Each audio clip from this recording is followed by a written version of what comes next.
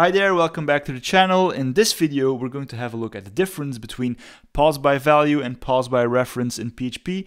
It's only been 2 weeks ago that we ran into a problem with this. So let's wrap our head around the concept and let's dive in.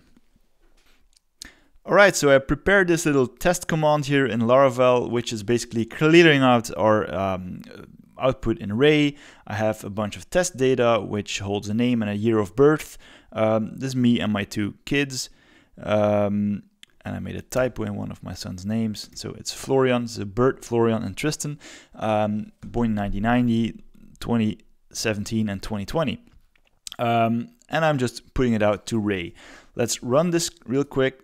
There we go. This is outputting an array, to the multi-dimensional array of the names and the year of births.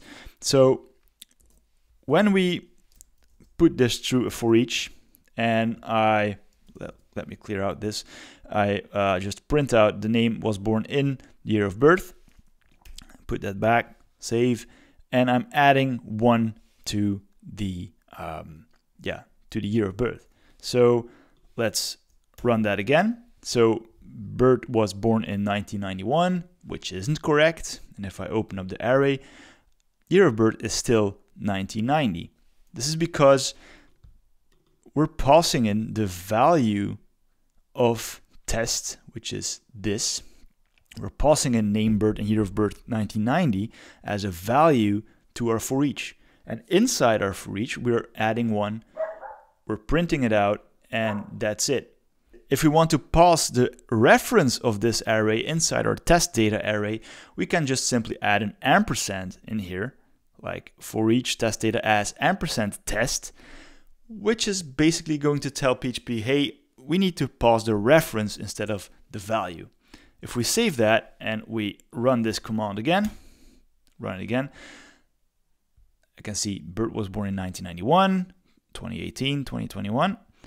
And if I open up the array again, year of birth is 1991. And this is because we're adjusting the year of birth inside this array, which is passed by a reference. So we're referencing to the main object here, the root array, instead of a copy of it.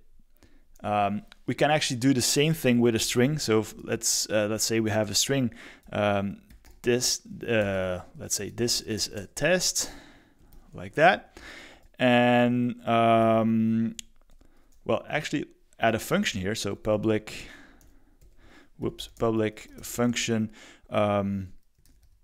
let's call it add sum, and we're taking in the string again. So string, like that, and let's actually adjust the string with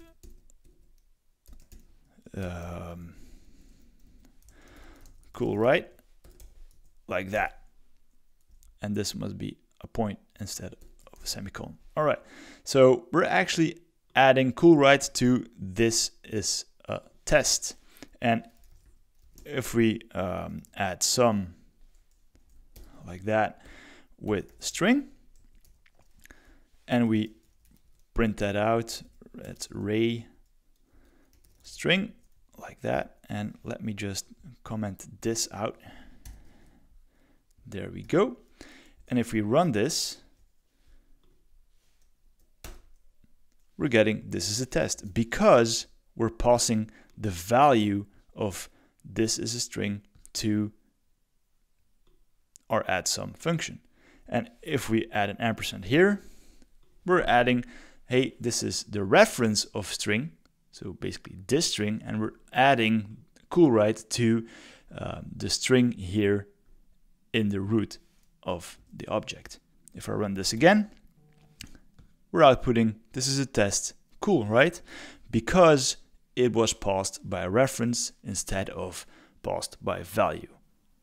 Okay, so that's it. That's the difference between a pass by value, where we pass the value of a parameter to a function or for each, or the reference, that we pass the reference to whatever we're doing here. So that's the difference. I hope you learned something from this video, and I will see you in one of the next ones. Take care, bye bye. And by the way, happy holidays, and like and subscribe. Thank you.